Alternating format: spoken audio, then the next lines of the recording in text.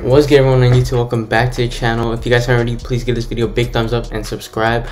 And for today, we're gonna be showing you guys how to do a cool little effect that you see on Instagram, like this. How you see like there's a bunch of gradients and it has like a bunch of like grain and stuff. It's pretty cool.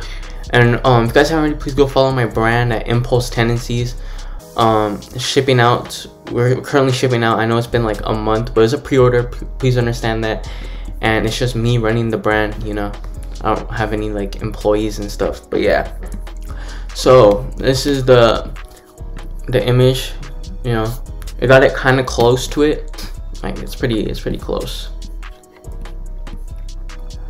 like in terms of like the style and stuff. So I'm gonna be teaching you guys how exactly to do that. So I'm gonna open up a new file. I'm just go with my usual canvas. This is what I usually design on, and this is the picture. I decided to use this picture because the girl is super pretty, and I know you guys are probably gonna be like, bro, what is this? But yeah, we're gonna use that. So Control A, Control C it, and Control V to paste, and we're gonna scale it up.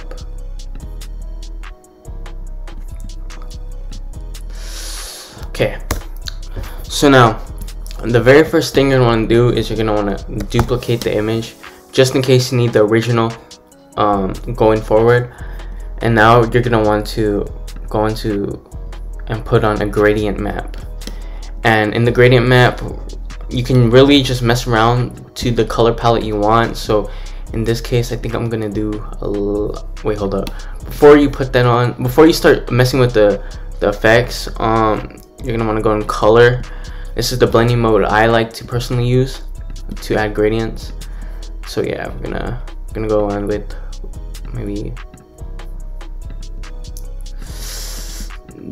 let's go with this blue, and then we're gonna add, we're just messing around. You can add any color you want.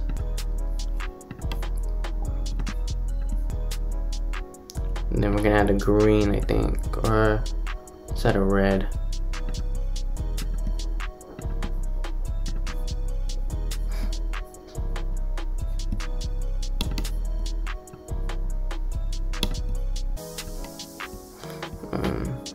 I actually don't like this. I'm going to darken it up, or maybe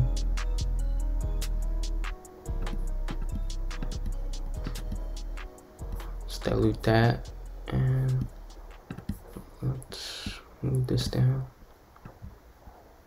Oh yeah, there you go. Oh yeah, we got it. Did this even do anything? A slight hint of red.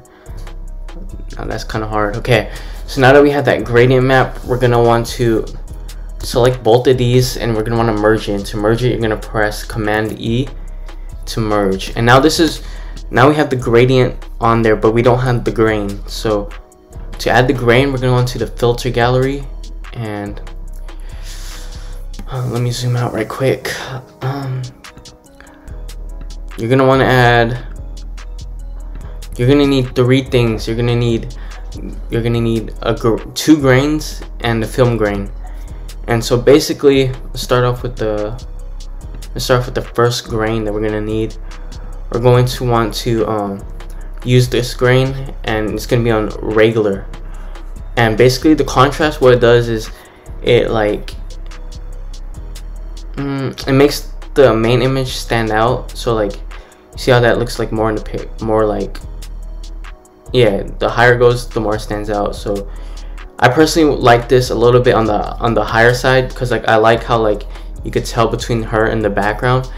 And the intensity basically makes the is how much grain is added, and you're gonna want to keep that one relatively high.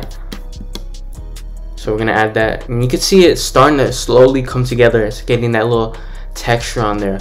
And then for the second grain, you're gonna want to make sure that it's enlarged. And basically with the enlarged, it brings out these bigger pixels, and you see how like it looks, you can see like the more like rainbow stuff. That's basically what it does. Like, so it adds like a more rougher texture and makes it look more of like a painting a little bit, painting-esque. And with that, you're also going to want to have the intensity relatively high, and the contrast should be around the same. This is a very simple tutorial, by the way. And now the last thing you want to do, this is just extra because like you can see like it's pretty much there already. You're gonna want to add a film grain basically to it, and what that does is it makes it even more of a grainy, and it brings the image more together. And for the film grain, basically the highlight area, it changes the hold on, let me see if I can show you. My computer's running hella slow because I'm running OBS and Photoshop, two very high intense programs, and I'm running it on my MacBook. It's not really designed for that.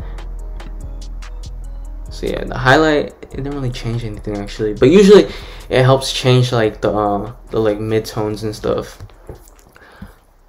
And the intensity, you're gonna want to keep that down, because if you raise the intensity on this, it basically brightens up the image and adds more grain, and it does not look good, as you can see there. So I turned that all the way down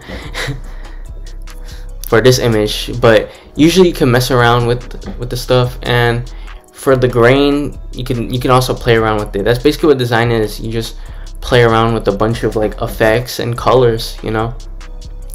I'm not the best at explaining stuff, so bear with me.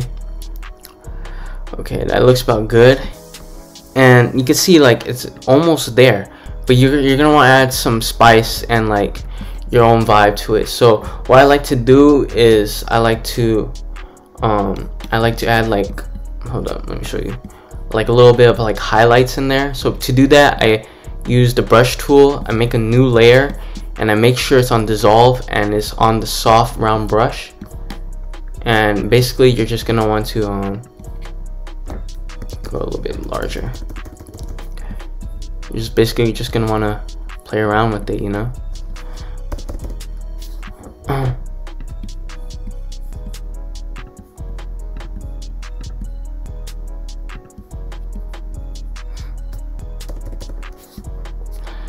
And then we're gonna take that green, and you can really just mess around, you know.